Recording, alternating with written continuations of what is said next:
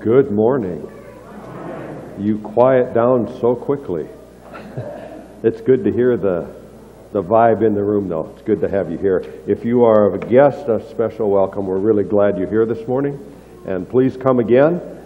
And we always want to welcome anybody who would have a heart to hear the Word of God. A couple of things. And one, I'm just going to say it up front. I'm not going to greet you today. I'm not at quite 100%, and I don't want you to be there. So consider yourselves all greeted rather than passing anything on. But anyway, a couple of real quick things. Council meets tomorrow night, so keep that in mind. And congregation, be always praying for direction and wisdom for the council. So just encourage that. Next Sunday, well, first of all, before next Sunday, let's talk about today. We have a special guest, one of our Gideon representatives, Dale Knutson, from the Centerville Free Lutheran Church, and he's going to give us a Gideon update in just a moment. So welcome, Dale. And there will be a love offering received at the back of the church on your way out for the Gideon ministry. So if you would like to give toward that, please be prepared to do that as you leave today. And Dale, when you can be me today and greet people in the back, or I'll get a pail for you or something, and you've got something to receive it? Okay, he's got a basket. So thank you for being here. Then next week, we have Nate and Rhoda Jory, and they are our missionaries in Uganda, or one of our families in Uganda, and they have a powerful ministry. And they are on the front lines of spiritual warfare in that place like we can't imagine. And I don't know what they're going to share of that. He's going to be delivering the message, and I'm waiting word. I haven't heard word because I don't know how many of their family. They've got a whole bunch of kids. And I don't know how many. I don't know that they're all going to be here, but I don't know if we need to provide lodging. And I'm waiting to hear from them. And if you are able or willing to host any of the Jory family, please let me know. I'm going to be going in this week for a procedure, and I'm not sure I'm going to be able to be much help to them next weekend. But if you are able to do that, please consider that and then let me know. And I don't even know if they need it for sure. They may have it all lined up already, but I just haven't heard word back. So.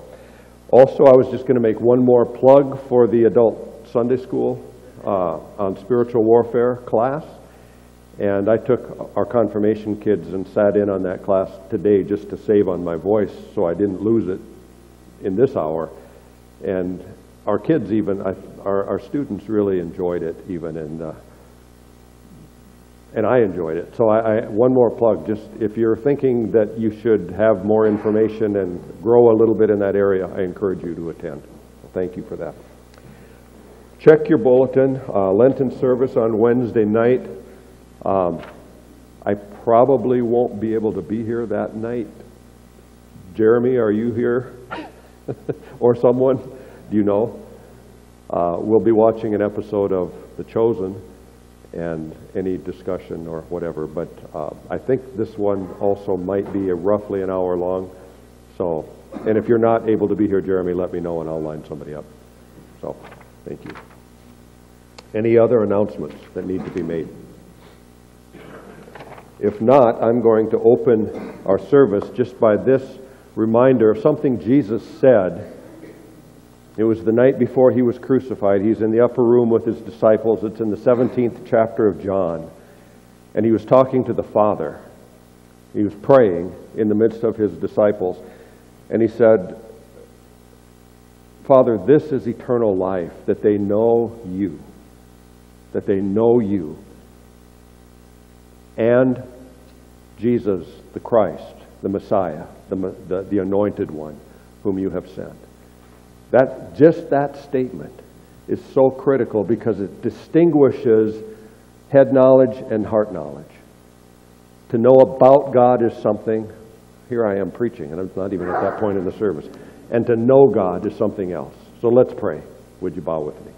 Father, let this truth resound in our hearts today with a yearning to know you. And Lord, I know that most of these people here right now know you, but a yearning to know you more and to know your heart, to know your will, to know how you would use us. God, we pray that even today you would strengthen that yearning and our knowledge of you. In Jesus' name, amen. I'm going to call on Dale Knutson at this point. And Dale, if you'd share with us a little bit about what's going on with the Gideons and how they're influencing the world. Thank you for being here.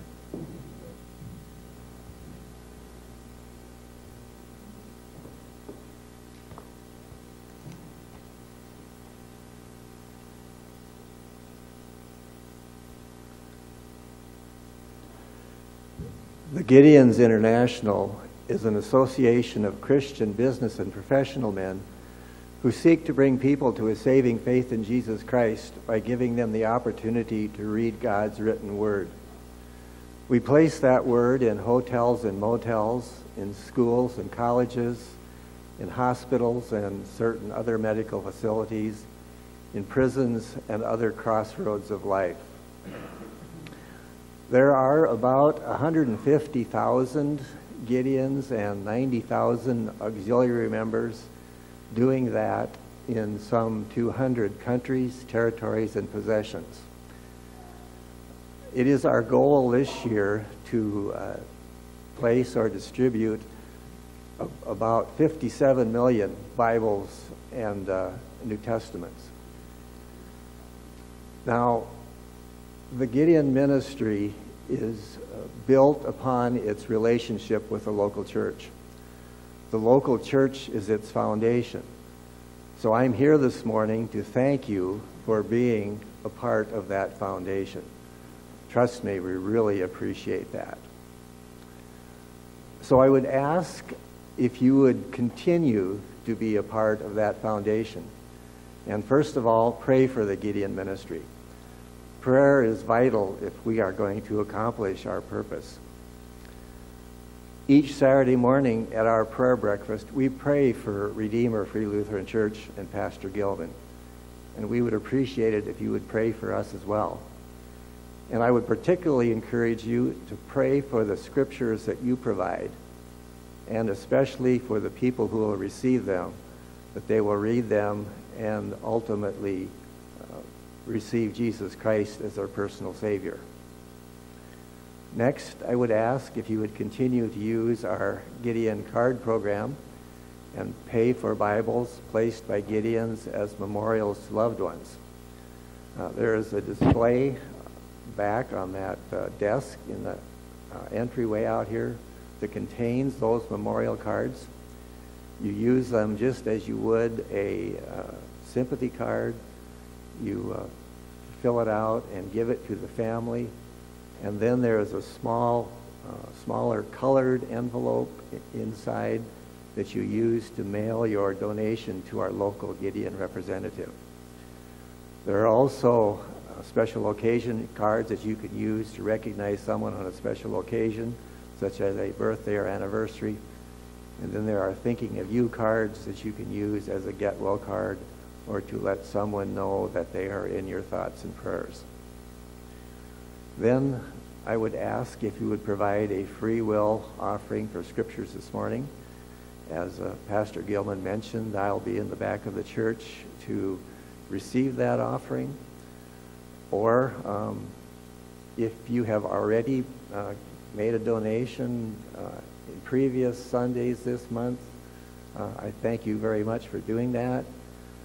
Or you can also just use the regular procedure that you would do to give an offering this morning for the Gideons. Or you can use the envelope attached to your bulletin insert to mail a gift. For about $1.55, you can provide for the purchase and placement of a scripture somewhere around the world. That includes all the costs involved in getting a scripture printed and into the hands of someone who needs it. And it may be someone like Emmy. Emmy was raised in a family that worshiped the dead. His entire spiritual life, his thoughts and his prayers, was controlled by ancestor worship. In his family, no one believed in God. They believed that the spirits of their ancestors could help and protect them. So Emmy thought that everybody had their own God. In school one day, he was given a New Testament by a Gideon, and he began to read it. He learned that there was a true and living God, only one God, and he learned about Jesus. In 1 Peter 2:24, he read, "He himself bore our sins in his body on the tree, that we might die to sin and live to righteousness. By his wounds you have been healed."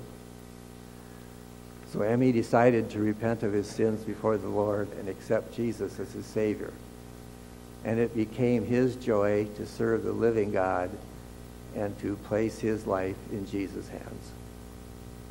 Thank you, Pastor Gilman, and thank you, your congregation, for your time here this morning. But most of all, thank you for providing God's word for people who need it. Thank you. Thank you. Thank you, Dale.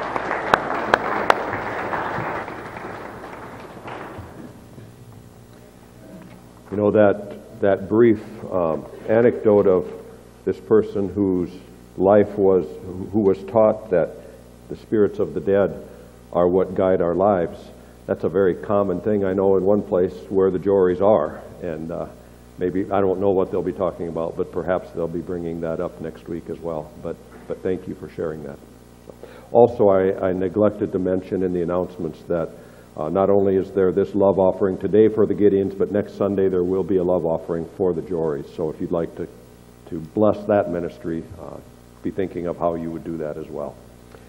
We're going to continue then as we enter into just some moments of worship as we sing, "Be Exalted, O God." And let's let this worship be not lips, but hearts. Let's praise him.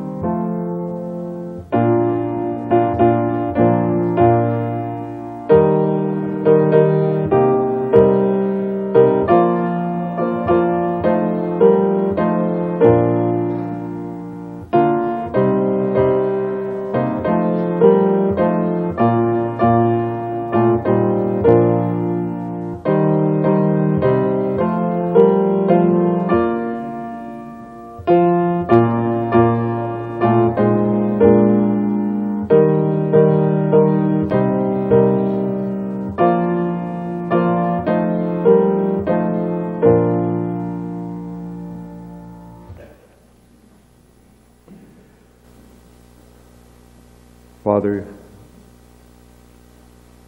Lord Jesus, Holy Spirit, you truly alone are worthy to be worshiped.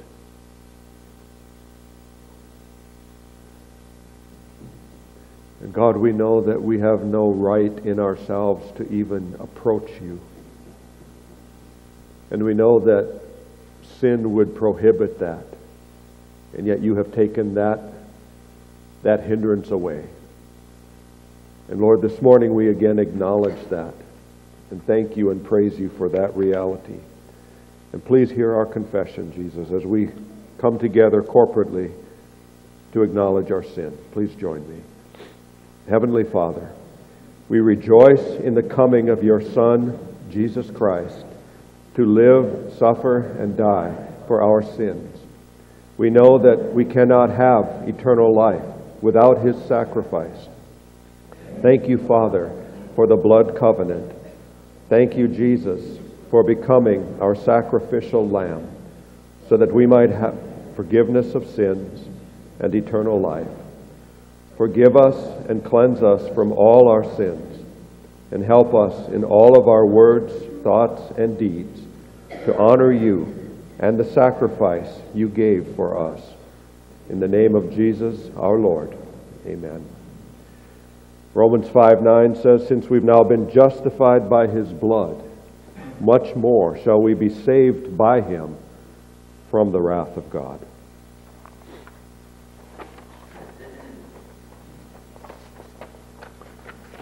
This morning, as we come before God's throne of grace and power, I have this on my list, and we'll add to it in a moment here. I'm going to pray for the Gideons, as we've been requested. Also, on Wednesday, Deneen Gannon goes in for her surgery. I don't know if you're here, Deneen, this morning, but let's keep Deneen in our prayers. She's been through a long battle, and the chemo part's done, but the surgery part is now. So Deneen will be in our prayers. Albertha Campen isn't able to be with Anton this morning. She's home with a lot of sciatic pain, and we're going to pray for relief and healing.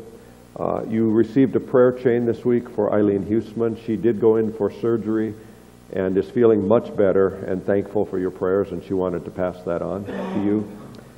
Linda Fossum is having tests done for an issue with ability to swallow and choking, and they've ruled out cancer, they think, which is great news, but they don't know what's causing it, so we're going to pray for discernment and answers.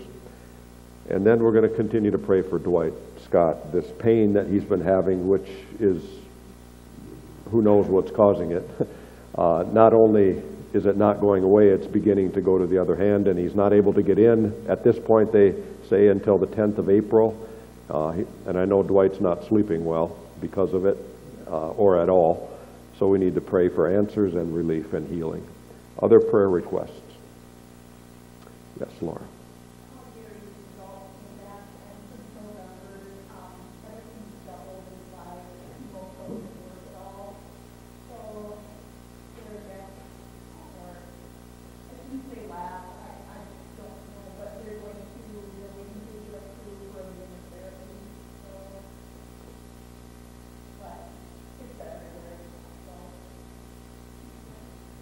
Were you able to hear? Her brother-in-law, Gary, that we've been praying for, had the results of his test back, and he's been in a long battle with cancer. The chemo, they discovered, it's been a year now this week. The chemo did not work. The cancer has doubled. They're waiting to hopefully get approval for an immunotherapy process, but cancer is spread throughout. So we just need to pray that God would speak to his heart, and so thank you. Any other requests?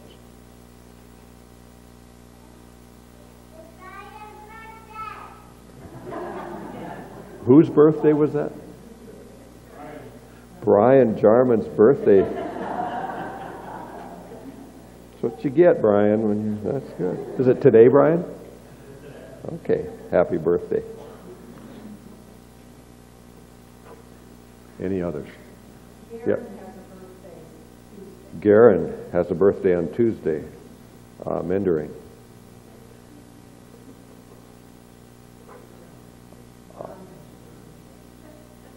And John has a birthday when? Tuesday. This is a big week here. Okay. Bill. Callie Blackstone today. Daughter of Karen and Bill. Okay. Kurt.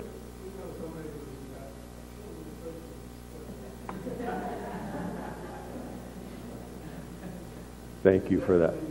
I would, yes, thank you. I will appreciate your prayers. I said I probably wouldn't be able to be here. I'm having the shoulder replaced on Thursday morning, so just pray that goes well. Pray that this cold is gone so they can do it, so I can get it done, I guess, for one thing. But any others?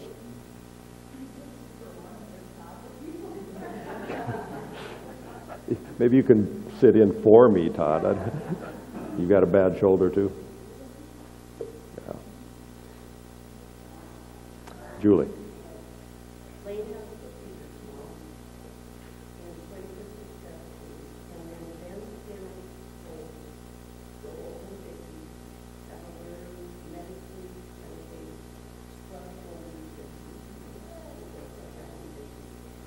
Say again, who is having the medically stressful? Ben Westra's parents. Joel and Vicki Westra.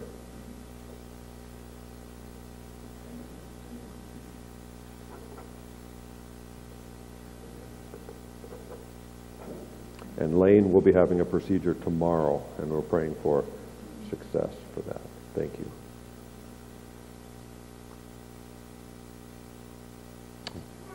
Pam. Thank you, Pam.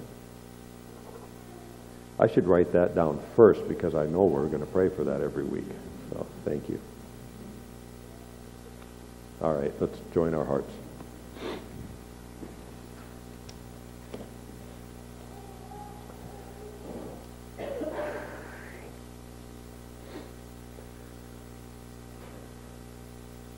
Lord, we sometimes don't know how to pray because there's so much going on in the world. Some of you, much of it not of you.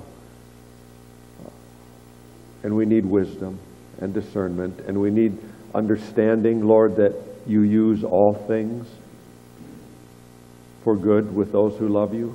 Even the things that we ask you to take away, sometimes you use for good with those who love you. So God, as we pray, we just pray that we would be in your will, and we pray, God, that you would see and honor faith as we turn to you. And Lord, where faith is lacking, we ask you to strengthen it in us. Lord, thank you for the work of the Gideons and for Dale's testimony this morning. Thank you, God, that in spite of a growing opposition to this word, it continues to go forth, and when it goes forth, you have promised that it will not return void without accomplishing the purpose for which it was sent. And God, we know your purpose is to bring salvation to people's souls. So God, we ask your anointing upon every word that is placed. We pray, God, for a special anointing right here this morning for those Bibles and Testaments that will be placed by this congregation. And we pray, God, that those who open your word because they came across it would have a heart that is of good soil. And you know who those people are. We do not. So we give them into your hands and into your purpose. Father, we pray for Deneen Gannon this week as she goes in on Wednesday for a pretty major surgery. And pray, God, that it would be accomplished, that it would accomplish its purpose, and that the cancer, she would receive a report that the cancer is removed from her body. Give her victory, Jesus, in this battle. Lord, we pray for Albertha Campen and ask for relief, and whatever is causing this pain down her leg, that you would touch that place and bring healing and comfort physically. Thank you for her faith and her trust in you. We pray for Eileen Huseman and praise you for relief from the pain she was in, and just for a grateful heart that she has Thank you for hearing every prayer. Lord, we lift up Linda Fossum and ask for answers to a situation that is causing trouble and discomfort and perhaps even risk of when swallowing isn't able to be accomplished as it should. We ask, God, that these tests would reveal the cause and that you would give direction in resolving it. Father, we pray for Dwight in this pain that is going into his hands for an unknown reason or from an unknown source. God, give him comfort. In Jesus' name, you can touch him and bring healing. And Lord, if you choose to use a medical procedure, we ask, God, that you would allow that to happen sooner than what they know and what is planned. So Lord, we just commend him into your keeping today again. Father, we pray for Laura's brother-in-law, Gary, and they received a report they didn't want to hear, but probably suspected. And God, this is a heavy thing against him. And it's attempting to take his physical life. God, we pray that in the midst of this terrible battle and difficult battle, your voice would be heard and received, and that it would bring comfort. And God, if you would, we know you are able to bring healing. Whatever your purpose, God, we ask that it be received and give glory to you, both in his life and in all who know how you are working and how you love him. Father, we pray for Lane Jervik as he goes in for this procedure tomorrow, that it would be successful and relieve whatever is not right in his body. So we entrust him into your keeping. And Father, we pray for Ben Westra's parents, Joel and Vicky, as they're having a very difficult, stressful week with medical situations weighing heavily upon them this week. And Lord, you know all the details of this. And we ask, God, that you would speak into that a word of truth and power and authority over every circumstance, and that they would receive it and be comforted and strengthened by it. Then, Father, we praise you for the celebrations of life, and we ask a special blessing on those celebrating birthdays this week. We want to lift up to you Brian Jarman today, and Callie Blackstone today, and Garen Maindering on Tuesday, John Ostrat on Tuesday. Lord, in each of these homes and families and lives, bring special blessing and special awareness of how you are working in their lives and vision for where you are taking them from this point forward. And we know it's a good place, God, because you are involved. And then, Lord, we lift up our nation, a nation which needs to turn its eyes to you. And God, we pray that you would increase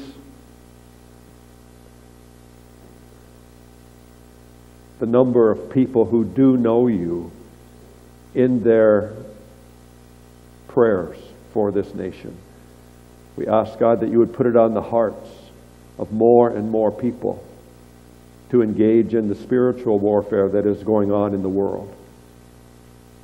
We pray, God, for power to be released, for discernment in knowing how to pray,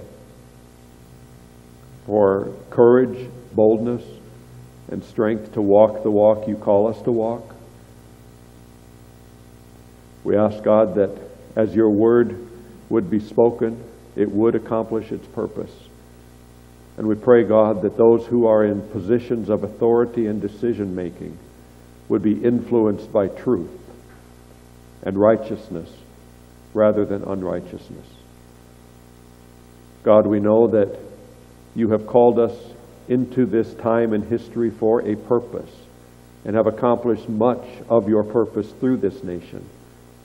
God, we ask today that we would continue to be in the hands of the living God and continue to serve his purpose. And we ask, God, that you would hinder every force that would come against that. In Jesus' name. Lord, now to you all glory, wisdom, power, authority and praise is given. In the name of Jesus, who taught us to pray. Our Father, who art in heaven, hallowed be thy name. Thy kingdom come.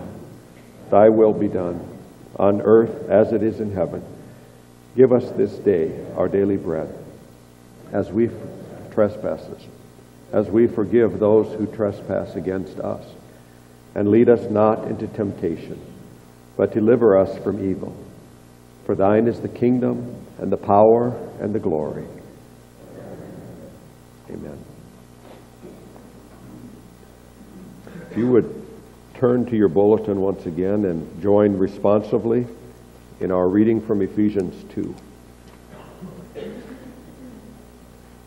And church, just so you know, this isn't word for word sometimes from Scripture. I'm taking concepts and applying them to us. So if you look up Ephesians 2, it won't be word for word, but it'll be, the message is what the word says here. Remember that at one time, the Gentiles in the flesh were separated from Christ, strangers to the covenants of promise.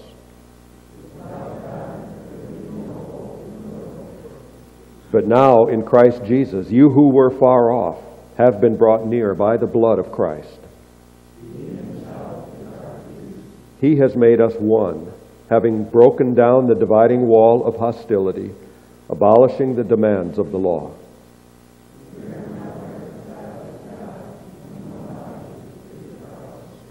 We have been made fellow citizens with the saints and members of the household of God. Amen. I'm going to call on our ushers at this time to receive our tithes and offerings.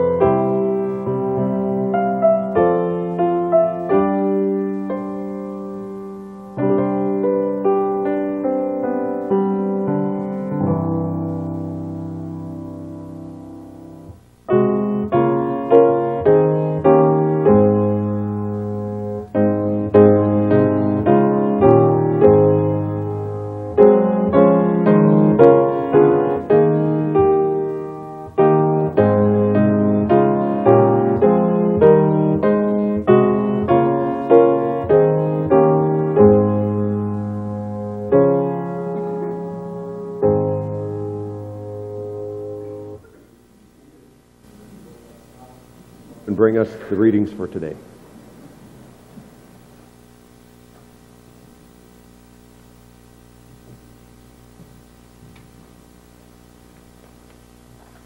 Good morning. I'll be reading from the New Living Testament this morning.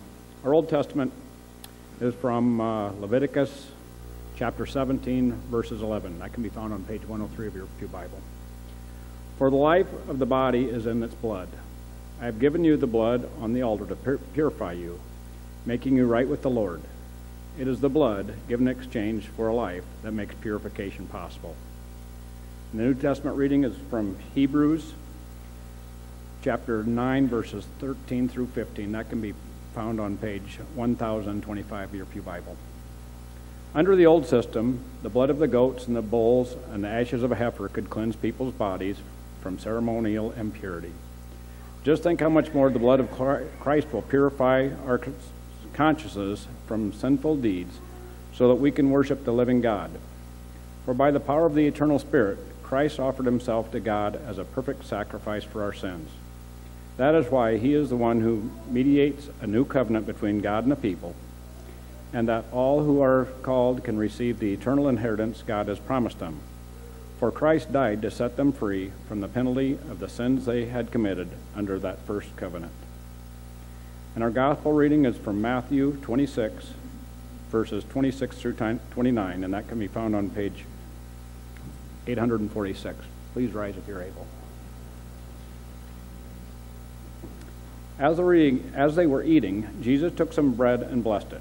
Then he broke it into pieces and gave it to the disciples, saying, "Take this and eat it, for this is my body." And then he took a cup of wine and gave thanks to God for it. He gave it to them and said, "Each of you drink from it, for this is my blood, which confirms the covenant between God and his people. It is poured out as a sacrifice to forgive the sins of many. Mark my words, I will not drink wine again until the day I drink it new with you in my Father's kingdom." So ends today's readings. You may be seated. We'll sing Nothing But the Blood.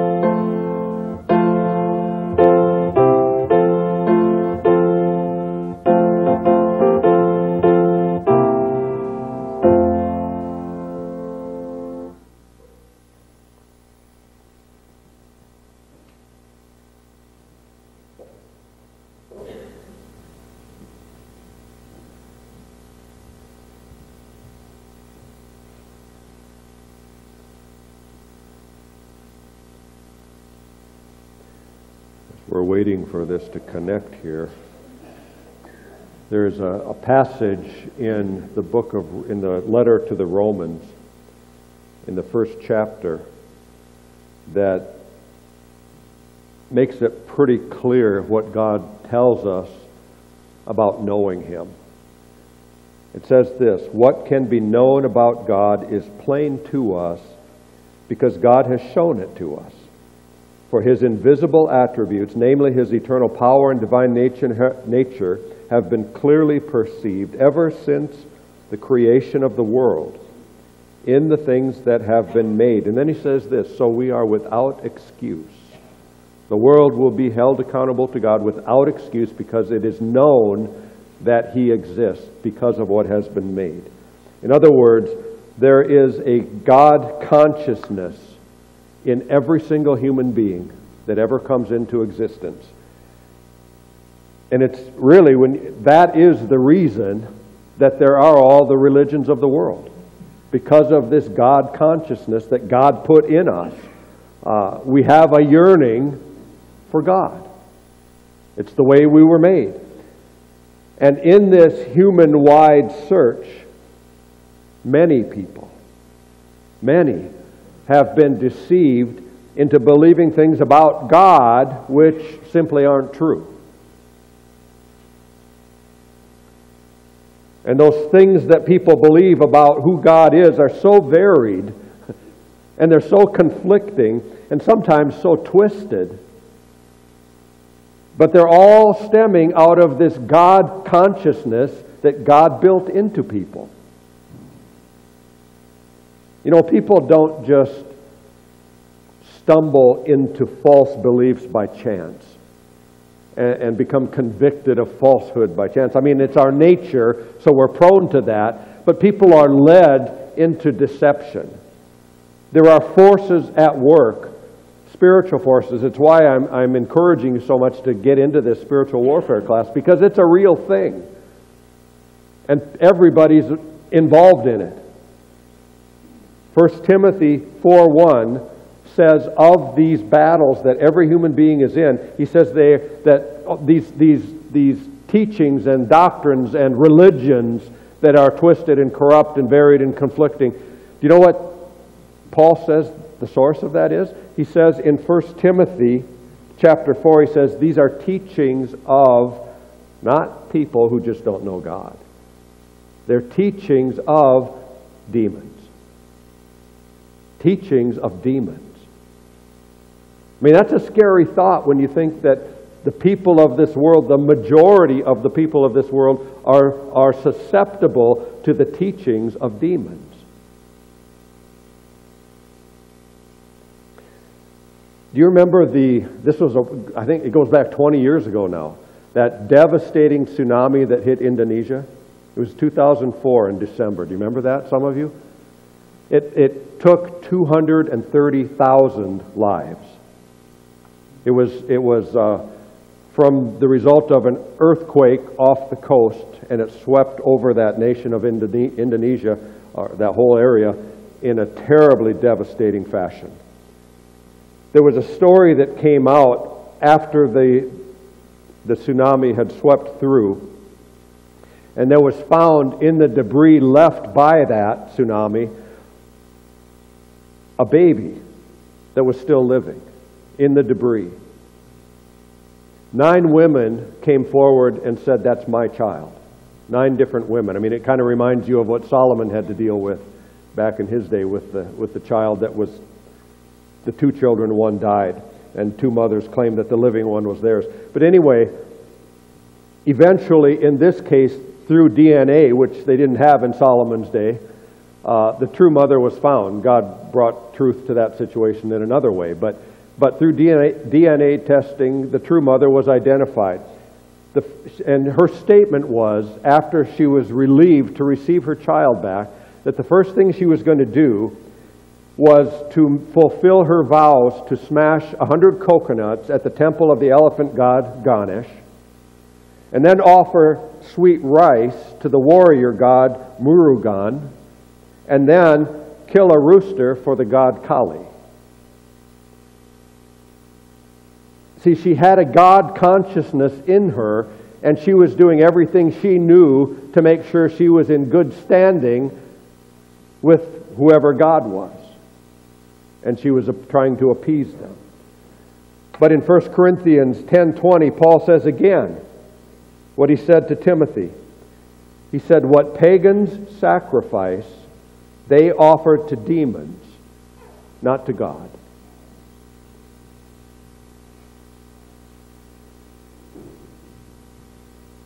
So even though God designed humanity to know about Him. In fact, what can be known about God is plain to us, he said. So He designed us to know about God, but people don't know who the true God is through that God consciousness. That's not an inherent thing. The searching for Him is. Knowing Him personally is not. They don't know His character just naturally. They don't know God's heart. They don't even know His name. His name isn't Kali.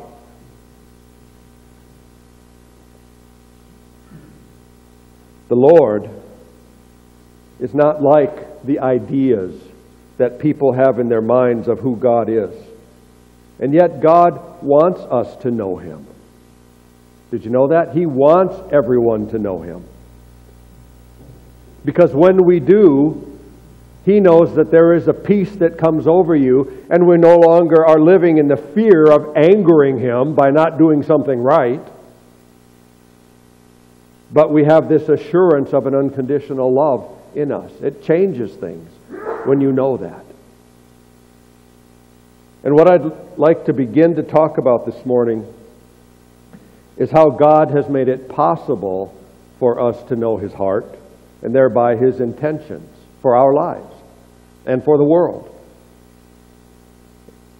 That possibility, though, comes to us only by us accepting an invitation from Him. What's the invitation? To enter into a covenant relationship with the one true and living God. A covenant relationship. Well, how do we know God wants us to know Him this closely? And I'm going to let God answer that question if you want it, if that question would be in your mind. It says in Jeremiah 9:23 and 24, "Thus says the Lord, let not a wise man boast of his wisdom. Let not the mighty man boast in his might. Let not a rich man boast in his riches, but let him who boasts boast in this, that he understands and knows me, that I am the Lord, who exercises loving kindness, justice, and righteousness on earth. For I delight in these things, declares the Lord." So God invites you to understand Him and to know Him in a way that isn't possible, he says, unless we enter into this covenant relationship with Him. And the covenant that God has required for this to happen, are you aware that it is a blood covenant? But why a blood covenant? That sounds kind of gross. Because it is the closest, and it is the most enduring, and the most solemn, and the most sacred of all covenants in the Bible. A blood covenant. And it was a covenant that was entered into by many different people. Particularly, we read about it in the Old Testament. But we might not be really fully aware of what this covenant entailed, because the details aren't often spelled out to you in the way that I'm going to spell them out to you in the next couple of minutes here. But people in Israel knew what it meant to enter into a blood covenant. And it didn't have to be spelled out every time. But one thing I'm going to ask you to keep in mind as we go through the steps of this kind of covenant is that the Old Testament blood covenant is always, in every case, pointing ahead to the new blood covenant that the New Testament says is fulfilled in Jesus. So all of the Old Testament examples of this are pointing to the cross. And as we look at what a blood covenant involved, I think you're going to probably see some glimpses of what's at the center of the New Testament gospel. So this morning I'm going to go through these steps, and I'm going to do this rather quickly. And then there's going to be a part 2 to this message, and it'll be 2 weeks from now, because next week the Jories will be here. And I'll just tell you, today it's going to be a little bit probably factual and detailed, descriptive, And then in part 2, you're going to get the application where it becomes personal. And we'll see how it actually played out in real life through one of the persons it told about in the Scriptures, and then how it applies to you and me today. So you need to be here for both parts. How's that for a shameless ploy to say, come to church? Otherwise, either part won't be as meaningful to you if you don't have them to fit together. So we're going to see you all in 2 weeks, and hopefully before then. But let's begin with this. If you were entering into a blood covenant with another person, the first thing you would do would be take off your robe or your coat and give it to the person with whom you are entering the covenant. To a Hebrew person, that person's robe represented that person's identity. By taking it off and giving it to someone else, you would symbolically be saying, I'm giving myself to you, my total being, my life, everything I am, I'm giving it to you. I pledge to you my life. Second step, you would take off your belt and you would give it to that person.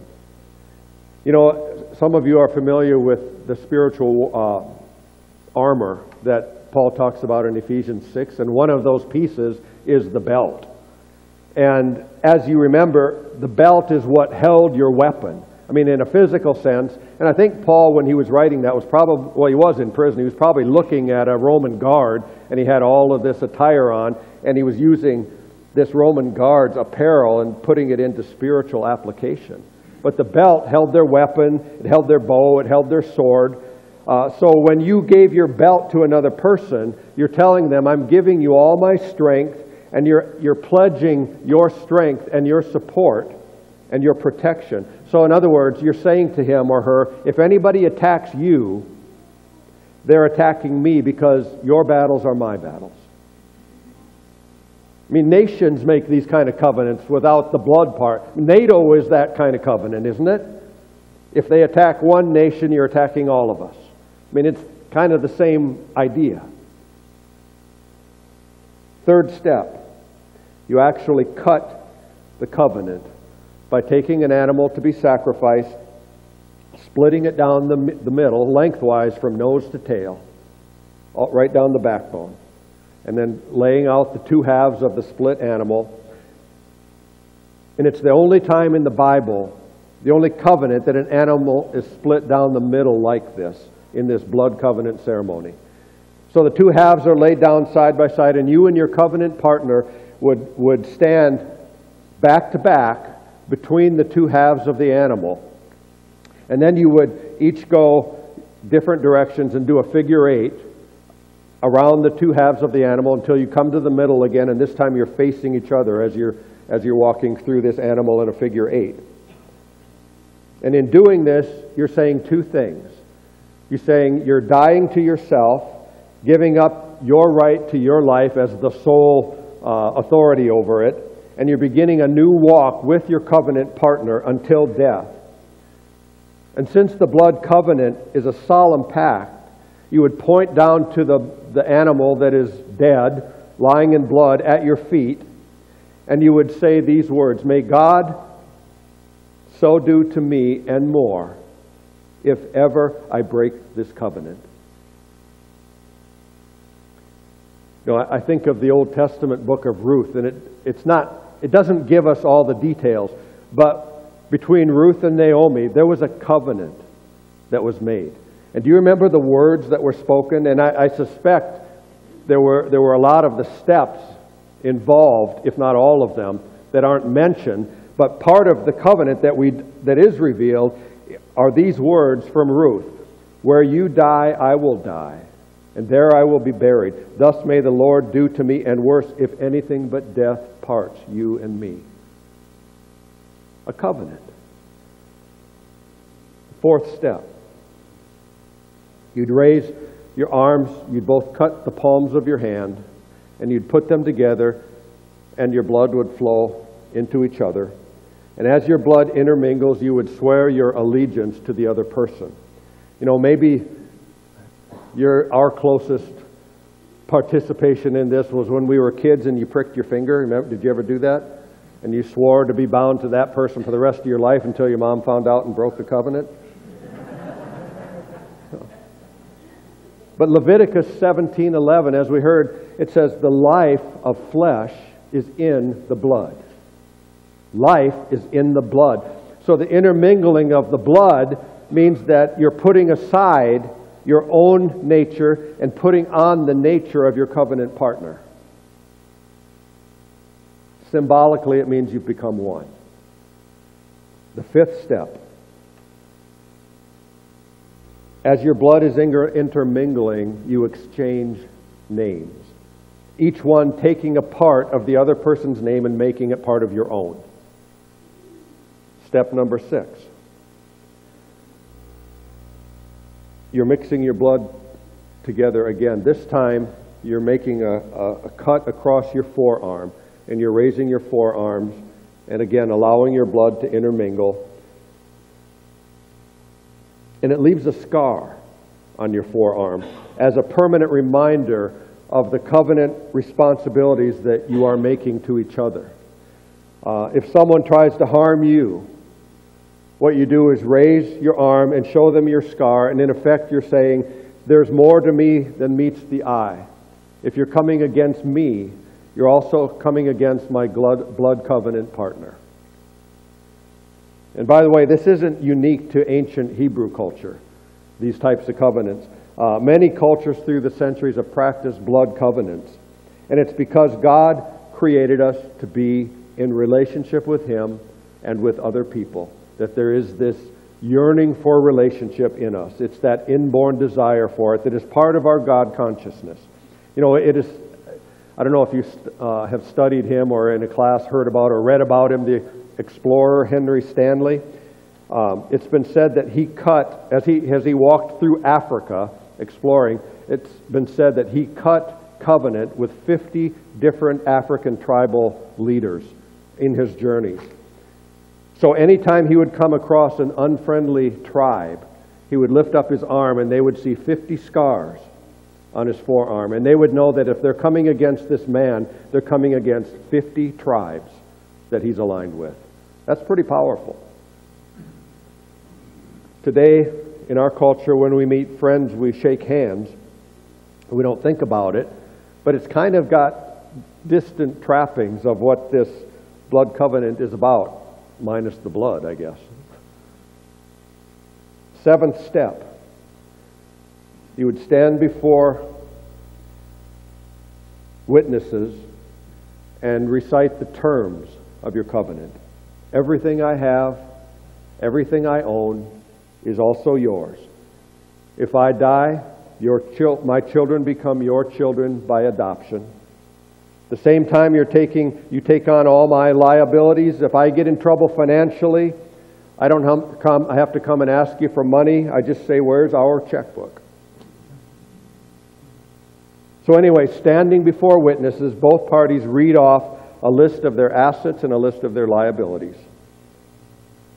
And then step 8, you share a memorial meal to complete the covenant union.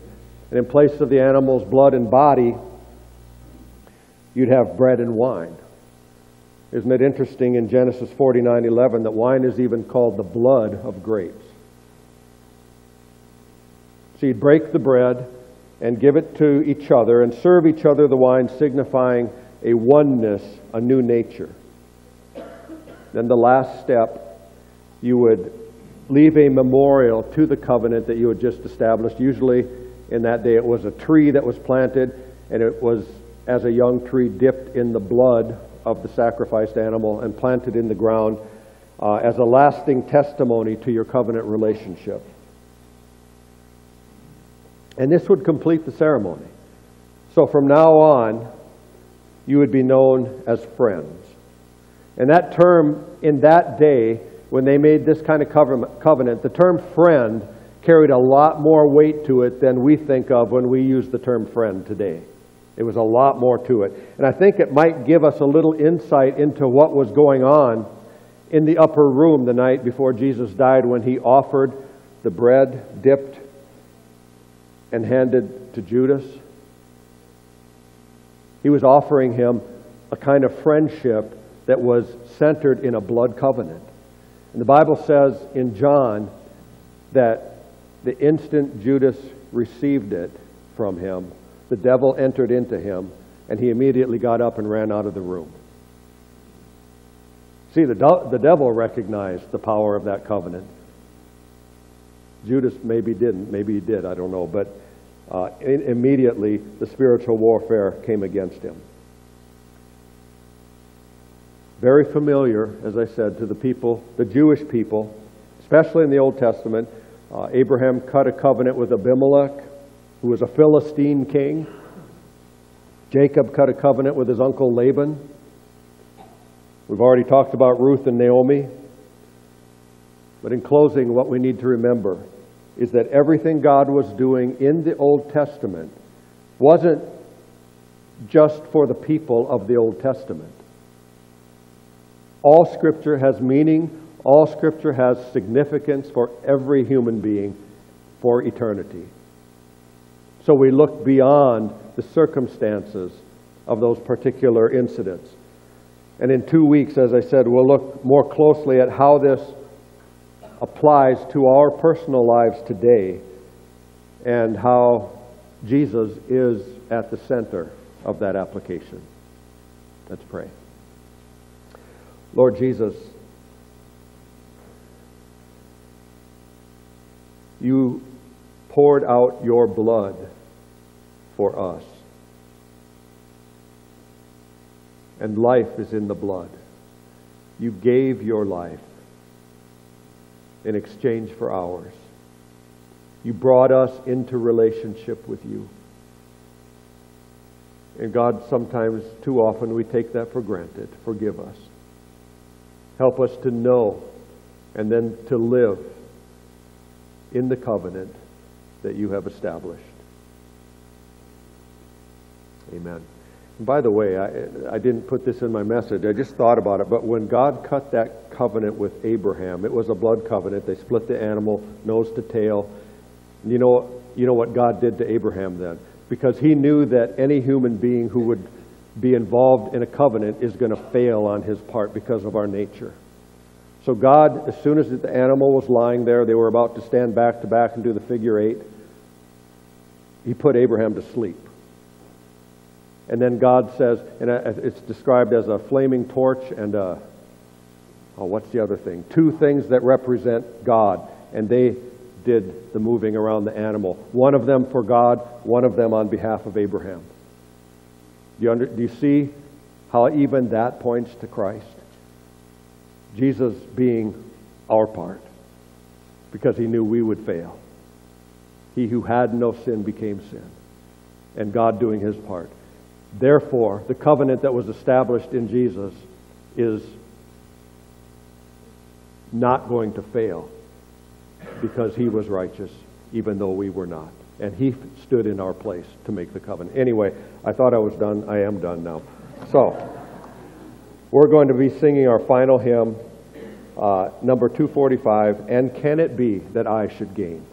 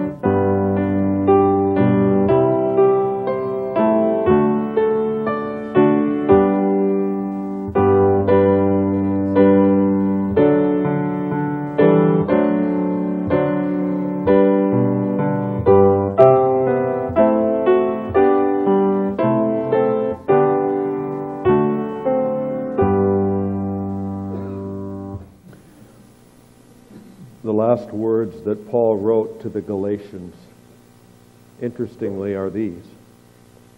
From now on, let no one cause me trouble, for I bear on my body the marks of Jesus. The grace of our Lord Jesus Christ be with your spirit.